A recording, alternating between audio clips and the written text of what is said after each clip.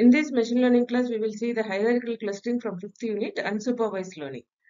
And here we will see the hierarchical clustering definition, agglomerative clustering, divisive clustering, and these are two types of hierarchical clustering methods. After that, the dendrogram of hierarchical clustering, and then the termination point based on Dmin and Dmax, and finally we will see the outliers and noisy data. First, let us see the hierarchical structure. Hierarchical structures are nothing but the data which will be grouped into hierarchy or tree-like structure. For example, in this fashion. Okay, and let us see one example for this. A machine learning problem of organizing employees of university in different department. Okay, so university is there and different departments are there. And now we need to arrange the employees based on the role of their employee. Okay, so in each department we know professor, assistant professor, supervisor, lab assistants are there. So in each department we are having professor, assistant professor, associate professor, okay, lab assistant, everything will be there. For the structure will be same for all the department, isn't it? So this creates a hierarchical structure of employee data and ease to visualization and analysis.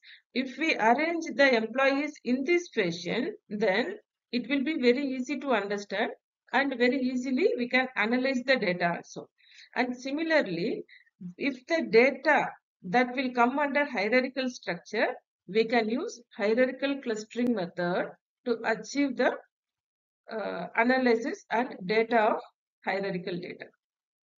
Okay, if the data is underlying hierarchical structure, then we can use hierarchical clustering method. There are two main approaches in hierarchical clustering. First one is agglomerative clustering and second one is divisive clustering. First one is agglomerative. Okay, agglomerative is a bottom-up technique. Okay, so that will start from here. All the individual data items will be taken initially, and for every iteration it will merges the data items and finally it construct the large cluster. Okay, so step 1, all the data items will be individually present, and in step 2, two items will be merged together. Okay, so every iteration the data items will be merged and finally we will get the complete full cluster. Okay, so this is agglomerative. Agglomerative is bottom-up clustering method, right? And the opposite to agglomerative is divisive method. Okay, it starts from one cluster with all given objects and it will split iteratively from smaller clusters towards the smaller clusters. So divisive clustering is here. So it starts from the one single cluster with all the data, and simultaneously or every step the cluster will be divided according to the relationship between the data. Okay, so every iteration that will be splitted out until it reach all individual item as a single cluster, right? So this is divisive. The agglomerative hierarchical clustering method. So as we already seen that the agglomerative clustering is a bottom-up strategy. Okay, bottom-up strategy means it starts with each object form its own cluster. Okay, that is each individual data item will become a cluster. Okay, and then iteratively merges the cluster according to the similarity to the form of large cluster. So based on the similarity of data, it will merge the data items and form a new cluster. Okay, this is first step, this is second step. Okay, and based on this similarity of this particular cluster and this cluster, it will form a new cluster. And next step is this one. So iteratively, it will merges the data items based on the similarity, and finally we will get the large cluster, right? And when it will get terminates, it terminates either when certain clustering condition reached, okay, by the user based on the user's condition, or otherwise all the data items will be merged into single cluster. So in any of these 2 points reached, then the algorithm will get terminated. Okay, so this is agglomerative hierarchical clustering. The next one is divisive hierarchical clustering method. As we already seen that the divisive method is top-down strategy, right? Here, the starting point is large cluster with all the data objects. Okay, very large cluster will be there with all the data points. And then it split recursively from smaller and smaller clusters. So based on the similarity between the data, the similar data will be splitted out. Okay, this will be splitted separately. And again, this will be splitted separately. Okay, likewise. Right? So this is called as top-down strategy. Initially, all the data points will be there in single cluster, and at the end, the smaller cluster which meets our condition, right? So at the end of iteration, it achieves when the objects in the final clusters are, number one, sufficiently homogeneous to each other. That is, all the data items inside the cluster are similar to each other. And the final cluster obtained only one object. Okay, that is only one object means we cannot divide further, isn't it? Or the user-defined cluster condition is achieved. Okay, so based on the user's condition reached, then the algorithm will get terminated. In both these cases, that is agglomerative or divisive, it is important to select the split point and merger point very carefully. Okay, if we failed this, then these are the problems will be occurred. The first one is the subsequent split or merger will use the result of the previous selector, that is previous iteration, isn't it? So based on the previous iteration only, the next result will be achieved. And the second one is there is no option to perform the object swapping between the cluster. Suppose once we divide the cluster, then we cannot swap this object from this cluster to this cluster. So object swapping is not allowed here. And third one, cannot rectify the decision made in previous steps. Once the step got completed, then we have to use only the result of this particular step. We cannot redo the previous step. Okay, so these are the problems for selecting, splitting and merging point. Hence, we need to select those things very carefully. Otherwise, we will get the poor clustering quality. The next, let us see the dendrogram. It is commonly used the tree structure representation of step-by-step creation of hierarchical clustering.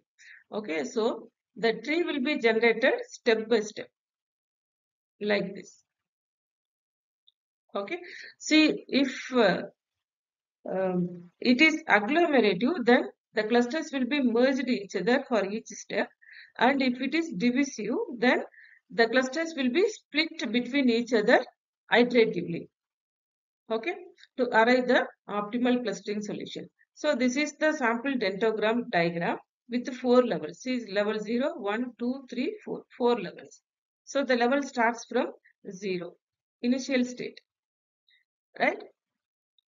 And the objects are merged or split at each level to arrive the hierarchical clustering. Okay, if it is agglomerative, this will start from here. If it is divisive, this will start from here. Right? And the measure of proximities between clusters is distance between them. That means the closeness between the cluster. How two clusters are close to each other. What is the distance between the cluster? For this, we can use the 4 standard methods. Okay, for this formula, we can use Ci and Cj. Ci means the cluster 1, for example, this cluster, and Cj is this particular cluster, and it is having n I number of objects, and it is having j number of objects. Okay, now let us take one point Pi from Ci. So, for example, Pi, and this is Pj. We can take any point, right? Now, mean value is Mi. For example, this may be the mean value, Mi. Okay, that is mean of this particular cluster. Now, the minimum distance Dmin of C1 comma C2. So the minimum distance is, we can take the point from here, from first cluster, and this point from second cluster, that is Pi, and this is Pj. What is the minimum distance between these two? So Pj minus Pi, or Pi minus Pj. Okay, this is determinant. So the sign will get removed, isn't it? So this is the minimum distance. And next one is maximum distance. Maximum distance means we can take this point and this point. So what is the difference between these two points is the maximum distance, right? After that, mean distance. Mean distance means we can take the mean value of first cluster and mean value of second cluster, and difference between these two is the mean distance, right? And average distance. Average distance means all the points from this cluster and all the points from this cluster, the difference. That is 1 by Ni minus Nj into summation of Pi belongs to Cj and Pj belongs to Cj. Okay. So Pi minus Pj, isn't it? So all the points from one cluster, and that is the distance between all the points from one cluster to another cluster. So this is average distance. Next, let us see the termination point based on Dmin. Okay, here we can use the agglomerative clustering. That means the merging will be taken place only in the agglomerative clustering. That will be stopped once the minimum distance between two clusters become less than the user-defined threshold. That is, in the agglomerative, what we are going to do, we are going to merge the two clusters, isn't it? So when the merging will be stopped, the distance between the clusters should be less than user-defined threshold value, isn't it? User-defined threshold value. Then the merging will get stopped. Okay, that is, when the algorithm uses minimum distance, that is Dmin, to measure the distance between the cluster, then we can use the nearest neighbor clustering algorithm. Okay, that is KNN algorithm. And if the decision if the decision to stop the algorithm is based on user-defined limit on the Dmin, then it is called as single linkage algorithm. Okay. And next one is termination based on Dmax. Suppose if the algorithm uses maximum distance, that is Dmax, to measure the distance between the cluster, then it refers furthest neighboring clustering algorithm. And if the decision to stop the algorithm is based on user-defined limit on Dmax, then this is called as complete linkage algorithm.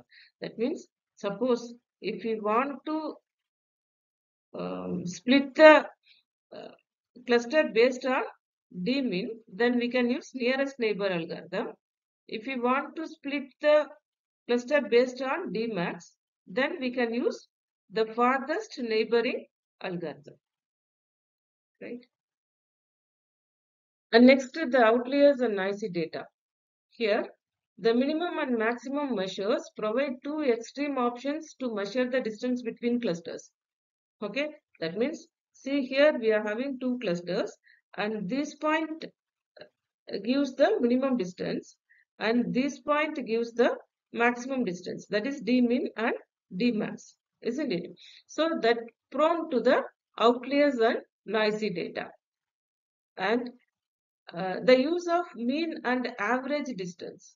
The use of mean and average distance helps to avoid the problems and provides more consistent result, right? So suppose if we use the extreme points, that is minimum point and maximum point, that will be affected by outliers and noisy data. Instead of that, we can use the mean point or average point to measure the distance between two clusters.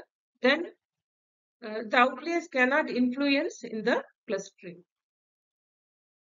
But so far we have seen the hierarchical clustering from 5th unit unsupervised learning, and in this class we have seen the definition of hierarchical clustering, and the two types of clustering methodology, that is agglomerative and divisive clustering.